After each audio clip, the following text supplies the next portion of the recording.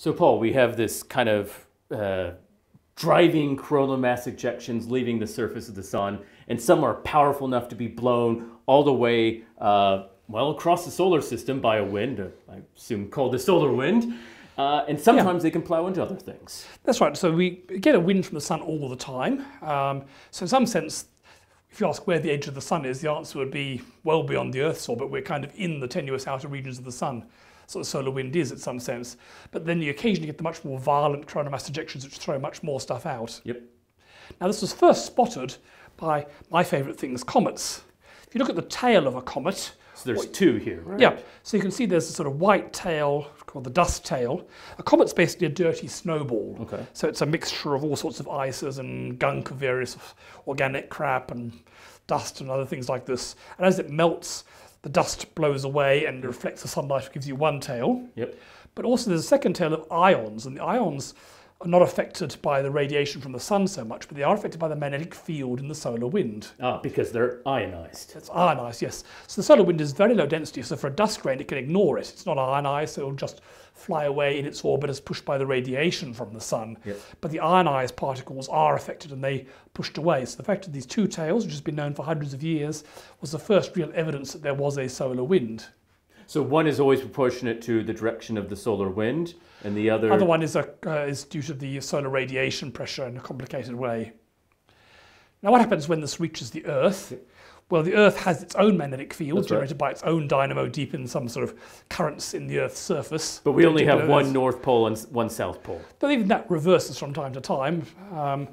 But the magnetic field stops the solar wind from hitting the Earth. Okay. But again, being a plasma, it tends to move along the magnetic field lines, which means it tends to come down towards the north and south magnetic poles. So it follows those lines into the poles. And this produces aurora. So here's, first of all, is a picture of the Earth's magnetic field as viewed from space. So the Earth's magnetic field still extends out for actually quite a long distance. That's right, and it's pushed away by the wind from the sun, so it points further down solar wind than up solar wind. Okay. But then the radiation as it comes from the sun, the solar wind, especially when there's a coronal mass ejection, but even all the time, it then moves down these field lines towards the poles. And you can see, as in here, a space view of aurora.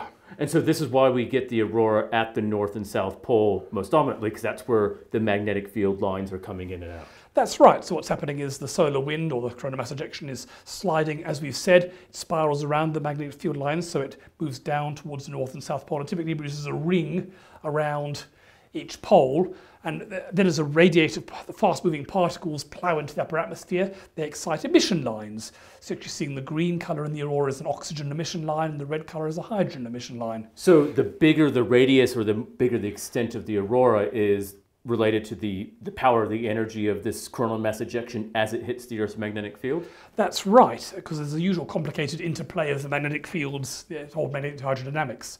So here's a view from the International Space Station, quite beautiful. So you can clearly see it in the layer of our atmosphere. Yes, so it's not occurring in space, it's occurring in the very tenuous, far too thin to breathe upper layers of the Earth's atmosphere. And we're again talking about the solar wind following the field lines down and ploughing into the extreme upper part of the atmosphere. And so it's exciting the gas in our atmosphere. That's right. And if you look at it from the ground surface, it's a lovely sight. Now, are the waves related to the way these waves of ions are traveling into the magnetic field?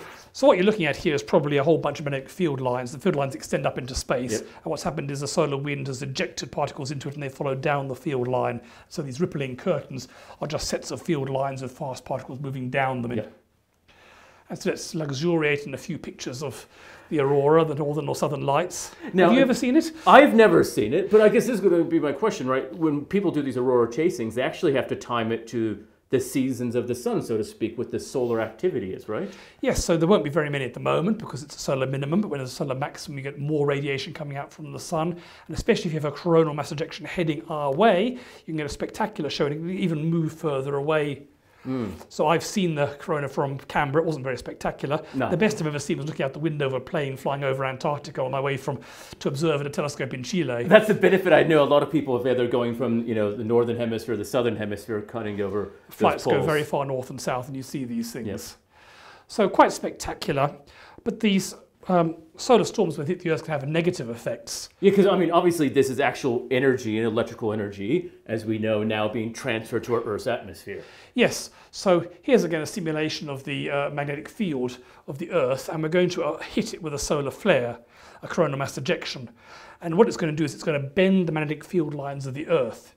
And that means the magnetic field at the Earth's surface is going to change. If you had a sensitive compass, you'd see the needle vibrating backwards and forwards. And this, when you get wires extending over large distances, like, for example, the power grid of a country, these changing magnetic fields will generate electric currents, and these unexpected electric currents that can sometimes burn out transformers. Because you have a lot of energy now that is now alternating current, now direct current being pumped into your electrical grid. Yes, and so I think it was 1989, a major coronal mass ejection knocked out the power grid of part of Quebec in Canada. Back in the 19th century, there was a much bigger coronal mass ejection called the Carrington event. Now, back then they didn't have big power grids. But they had telegraph lines. And the telegraph lines were actually, people could send telegraphs with no electricity connected because the sun was providing enough electricity to send signals. And sometimes you get sparks, and some of the operators were electrocuted. Exactly, that's right. And I think they even reported that they saw some aurora towards almost the equator. That's right. So they're seen in Queensland in Australia, and they were seen in Texas in the United States. So if another one of those happened now, there's a lot of worry about how much damage it could do. Luckily, we'd probably see it coming and can warn the electrical utilities to switch off or disconnect things in advance. Because unlike 8 minutes for the light to arrive, it does take about 3 days for these coronal mass ejections to hit Earth. And we have telescopes looking at the sun the whole time, so we say, oh, that looks like a very big coronal mass ejection hitting our way. Better start shutting down some of the power grids when it hits. But what happens to the stuff in space on the outside of this magnetic field, or the weaker magnetic field? So if you're out in deep space, the amount of radiation can be very serious. If a coronal mass ejection had hit the Apollo astronauts on their way to the moon, they would have all died from radiation sickness. In low Earth orbit, like the International Space Station, you're actually inside the Earth's magnetic field. It protects you. Because these obviously extend for a larger distance of that. But you would expect a little bit more radiation and potential interference, but not enough to be instantaneously. It can even be a problem for high-flying aircraft. I know Concorde had radiation detectors on board, so if there was a major flare, they could dive to thicker layers of the atmosphere to protect themselves from it. So this is the sort of thing that you actually have to think about. But as you said, we do get a lot of warning now that we have lots of satellites continuously monitoring But it's certainly a danger for satellites, especially the ones that are further out, like in geostationary orbit, that aren't protected very well.